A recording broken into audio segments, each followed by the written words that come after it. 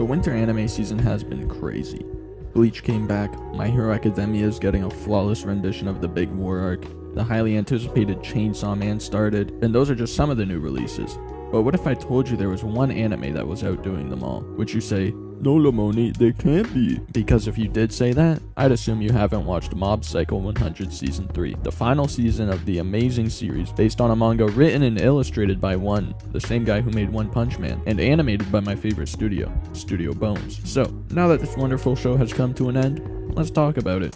I will shoot both you and your dumb dog. Mob Psycho 100 tells the story of Shigeo Kageyama, also known as Mob, a young bowl-cutted middle schooler who just so happens to be the most powerful psychic in the world. In spite of his immense telekinetic abilities though, Mob does his best to lead a normal life, suppressing his emotions and dealing with all the usual problems that come with being a middle schooler. Being bullied, having a crush, trying to find friends, trying to improve yourself, everyone's had to deal with at least one of these things at some point throughout their childhood. But the difference between us and Mob is that we don't also have to deal with ghosts and psychic organizations in our spare time. You see, Mob's mentor and boss, Reigen Arataka, the self-proclaimed greatest psychic of the 21st century, runs an exorcism type business called Spirits and Such Consultation Office, in which he takes customers' requests and helps them deal with their ghastly problems. Is that a word, ghastly?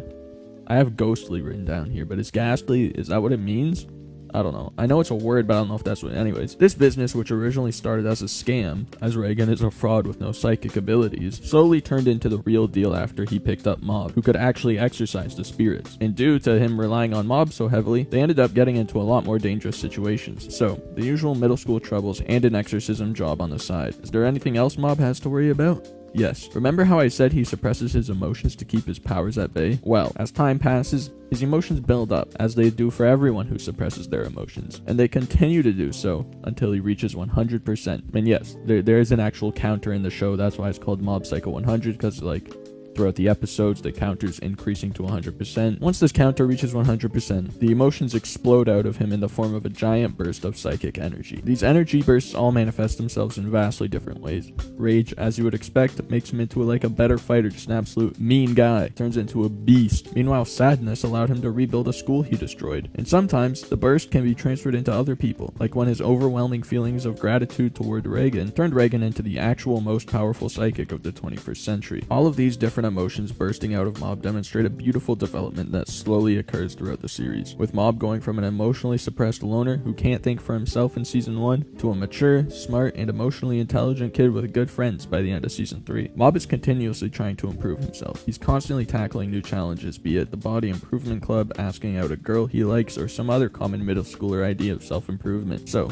concept sounds great, right? Little kid with a bowl cut, has super duper powerful psychic ability, and is just trying to get through his day. But what's a concept without good execution? A failure.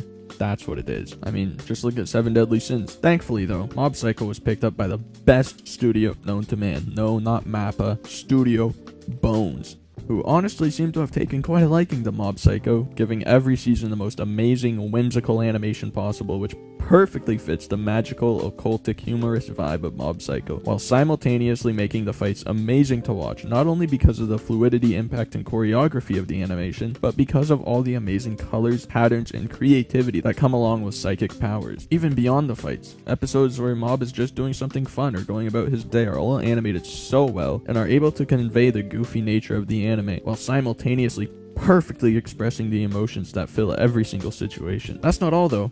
Bones has also perfected the level of over-animation and absurdity needed to elevate the already funny Mob Psycho gags, like the crazy naming screens that pop up every time Reigen uses one of his special moves. Every episode of Mob looks like it was animated by people who truly care about the series. Even an episode based on something as mundane as hiking through a mountain, although it ended up being more important than that because they met like aliens, had 20,000 hand-drawn frames, which I think gives you a really important idea about what Mob's really about. Sure, they could spend all that time animating a fight, but the fights to Mob aren't very important. He doesn't want to be doing them, they're just annoying. But spending time with his friends, hiking up a mountain, going to try and see UFOs, that's what's important to Mob, and so that's what's important to the animators as well. Now, 20,000 frames, all crazy, all good.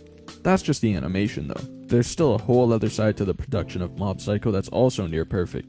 the music. Mob Psycho is one of the only anime that I can say doesn't have a bad opening. In fact, it doesn't have a single opening that isn't a 10 out of 10. Like, seriously, now that I'm listening to them again, I'm like, you know, I could see myself listening to this, like, in the car or something, like, just going about my day, which is not something I can say for many anime. And actually, now that I'm talking about the openings, I want to bring it back to the animation for a second. Mob Psycho's openings are some of the most creative spectacles I've ever had the pleasure of laying my eyes on, and they perfectly encapsulate the vibe of Mob Psycho, just all crazy shit, like, what the fuck is going on? It looks like you're on shrooms. Anyways, back to the music.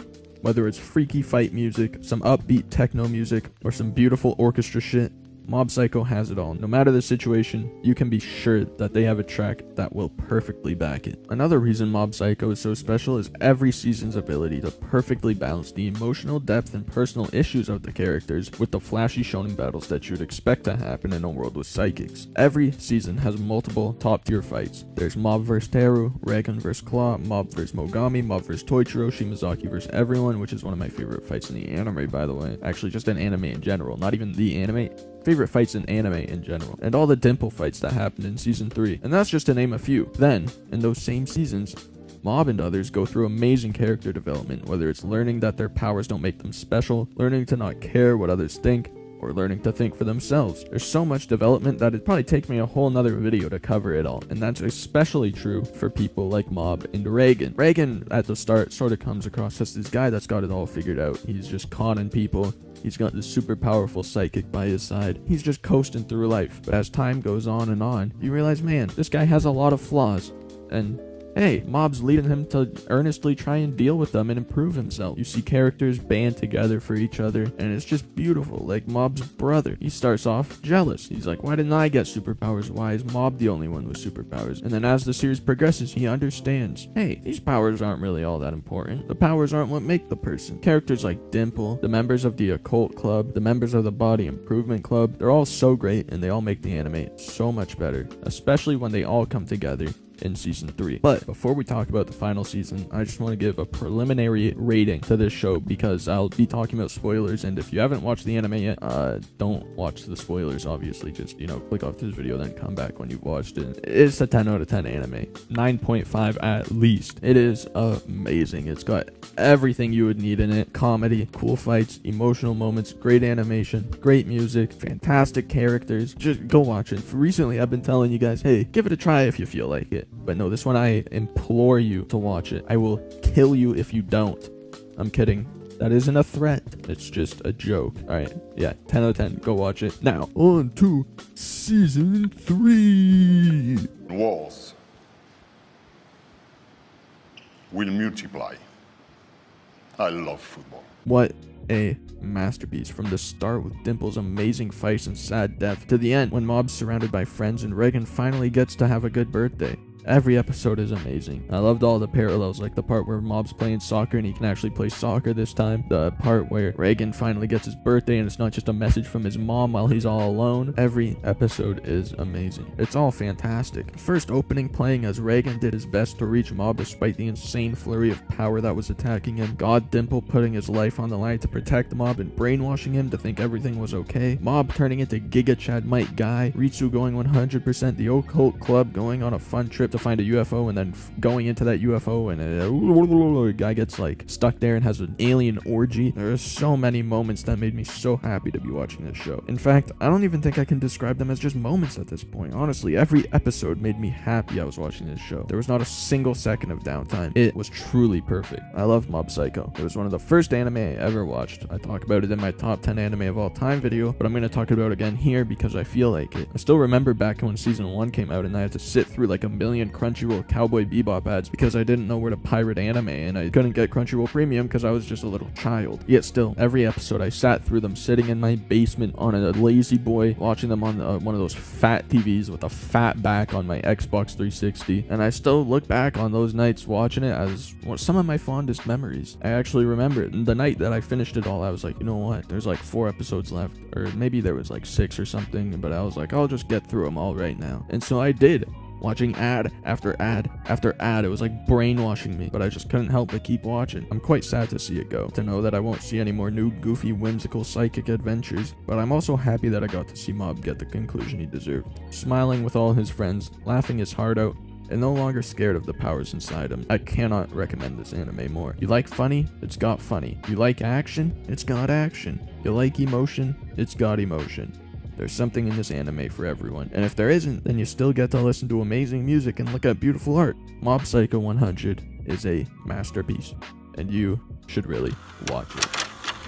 The Black Marty McFly resurrecting the real shit, so I'm sorry if I offend plenty of the fakes. See, I'm one of a kind, the hell of a guy, came through with lost at the fight. They call me Philip J. Fly captain yesterday, checkmate. Your second place suckers a second rate. You ever been a plug but got the weight? Crack music got the finest shit coming from out the states. But wait, now hold the phone, man. We could take a minute to pretend that me and Days OC doing niggas in. We got you, your girl moving and all her friends. Ain't worried about them threes, but them nines and tens. I can't wait to get bougie. My service is gonna be costly. The pick of the little niggas so haters can get off me. You think you would head? I'ma be there shortly. Of course, we in the game like Charles Wade Barkley.